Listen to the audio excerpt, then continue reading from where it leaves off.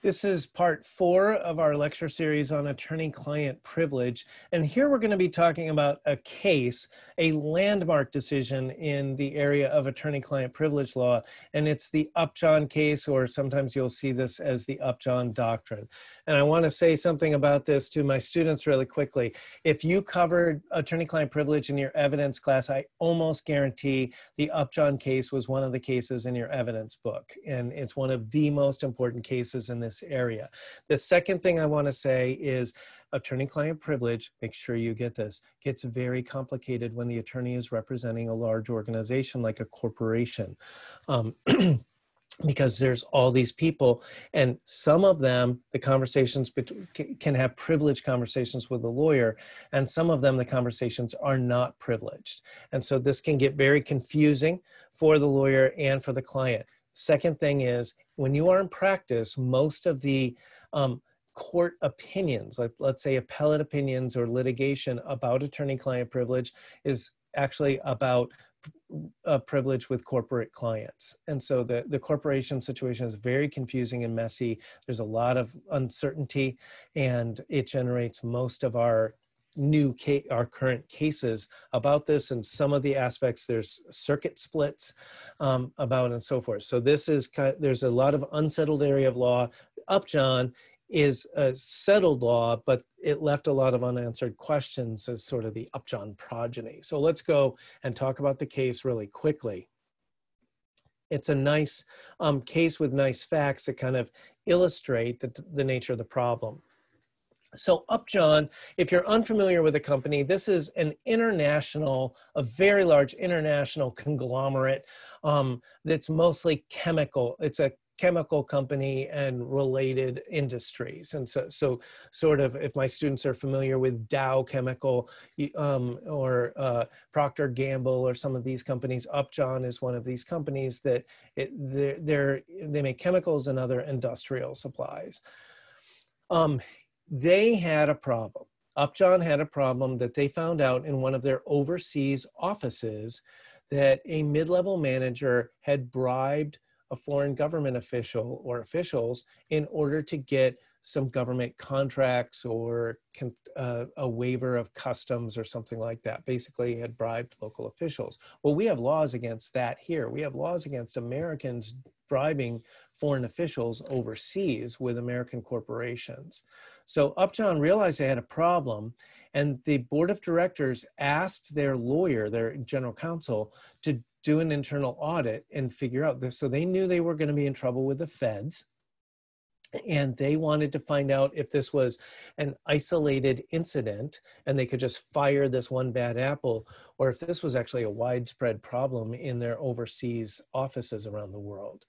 And so they had the lawyer do this survey, and what the lawyer did is he sent out confidential questionnaires to all the foreign and area managers inquiring as to information regarding payments to local government officials, to foreign officials, to figure out how widespread this problem was.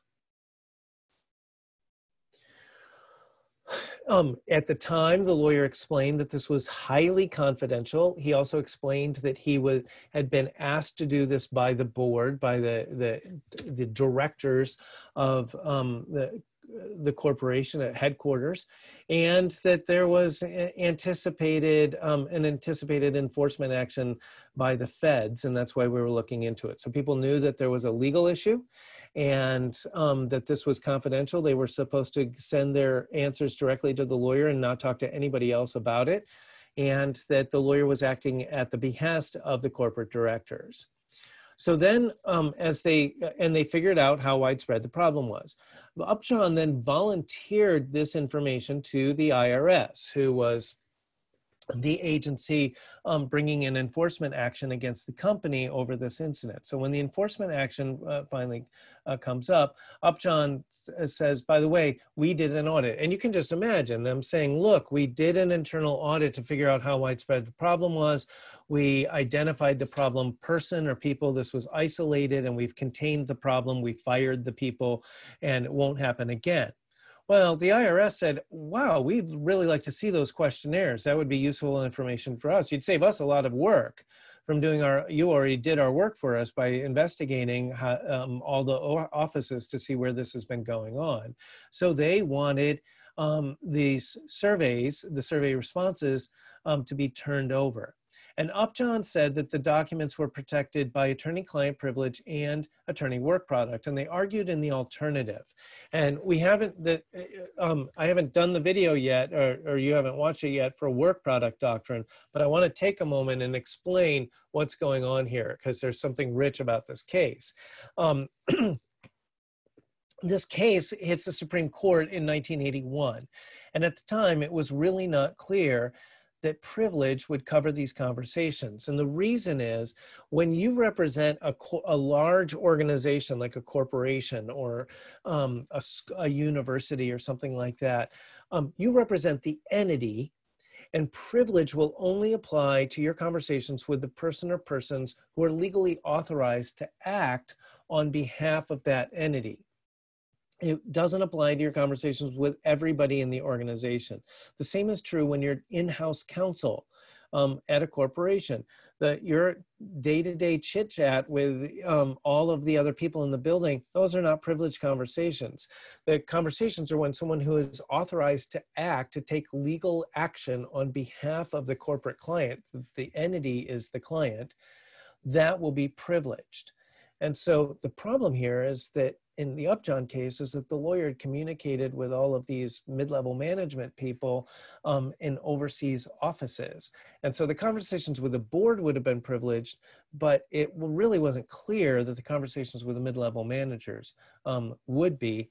It was a closed case, and you'll see what happened in a moment. In the alternative, they asked for a work product. Now, work product would definitely have applied even though the lawyer was talking to lower level employees, right? So that's not the problem.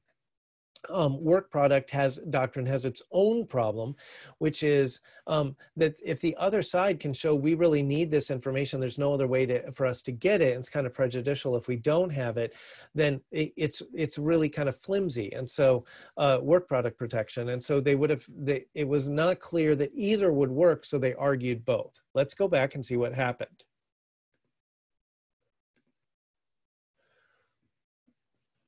The Supreme Court held that privilege applied to these communications. Why? And by the way, the Supreme Court, like the people that reporters that put the syllabus at the beginning of opinions, broke the holding down into 3 points. You're going to see for a moment the restatement, and a lot of your evidence case books and study aids are going to have it as 4 points. But just look at what we have here. First of all, it's a communication by corporate employees to the attorney acting at the direction of the corporate superiors to secure legal advice. So there's a whole bunch packed into just that first sentence. The lawyer is acting at the behest of the directors. It's a conversation with the employees, not outside. And it's about a legal matter, right? The attorney hasn't been asked to plan the summer picnic. This is about a legal matter. And then first, the information is concerning those employees' corporate duties, right? He's not just, this isn't the fantasy football league or a betting pool or something like that. Second, the employees are aware that the information sought from them was to obtain legal advice, and the communications were considered confidential when made and were thereafter kept confidential by the corporation. And so the Supreme Court said, if all these factors are met, we will apply privilege even to conversations with lower level employees, where the routine conversations with low level employees would not be protected by attorney-client privilege. The restatement in Section 73 of the Restatement of the Law Governing Lawyers, as I said, breaks this into 4 points, in case this is clearer for you. When a client is a corporation or other organization, privilege extends to a communication that, 1, otherwise qualifies as privilege. 2 is, so let's say none of the privilege exceptions apply, like crime or fraud or things like that. It's between an agent of the organization and a privileged person, the privileged person being the, let's say the lawyer. And it concerns a legal matter of interest to the organization and it is disclosed only to privileged persons and other agents of the organization who reasonably need to know of the communication in order to act for the organization. That does not sound as interesting as the way the Supreme Court put it, but this is sort of distilling the Upjohn Doctrine as it has evolved since the case. And there's now, trust me, a whole body of law about this. And if you start researching this, there's a lot of cases about how to apply Upjohn. And I want you to think about, for my law students for a moment, that each of these factors, let's go back for just a moment, look at those factors. We're still going to sometimes have questions about whether the lawyer was really acting at the behest of the corporate directors. We're going to have questions about, does this apply to independent contractors? Are they close enough to being employees? We're going to have questions about, again, which employees really qualify, which conversations qualify, and so forth, even to see if it fits under Upjohn. Here's a couple other points about corporate clients. Whistleblowers and disgruntled lower level employees talking to in-house counsel about a legal issue they've observed in the workplace might not be privileged because this was not done at the behest of the corporate directors. And the same applies to written complaints from lower level employees not submitted under the purview of directors from the management. So let's say the management sends out an email saying, okay, we think we have a problem with sexual harassment in our workplace. Anybody who believes that they have been a victim of sexual harassment or has observed it, please report it to our lawyer immediately. Right now, we're trying to gather all the information about all the incidents. That might be protected by privilege, right? It's put out, it's an internal communication at the behest of the directors, and it's kind of clear that this is a legal matter and so forth. Now, you're just a whistleblower and you go and complain to the lawyer about something from the bottom up. Probably not a privileged communication. The lawyer could be forced to disclose the contents of the conversation later on.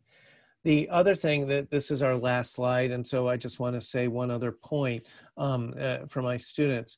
We have a lot of issues with lawyers who wear more than one hat in the corporation. And so you have organizations where general counsel is also the head of HR, human resources, or corporate counsel is also the CFO or has some other title. And so because there's not enough legal work, I guess, for them to be a full-time job. So they do that, and they have knowledge in another area that's useful to the corporation.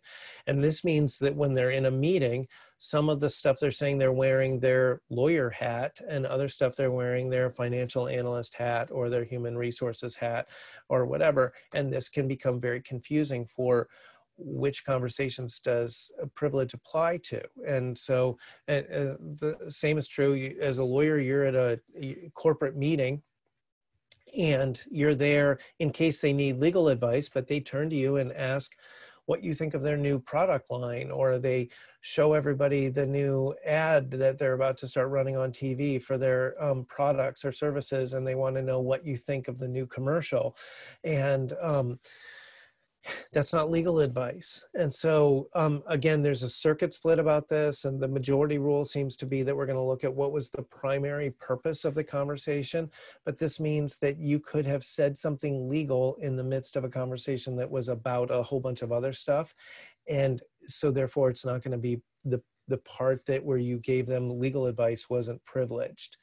Just watch out for that. We have a lot of unanswered questions, and we get a lot of new cases about this. The other reason that we get a lot of attorney-client privilege cases about corporations is the reply all button on emails. And the CC button is that people start these email threads and they lose track of who's on the recipient list. And if some non-privileged people in the company are getting that email, are seeing this communication between the lawyer and the managers, it probably won't be privileged.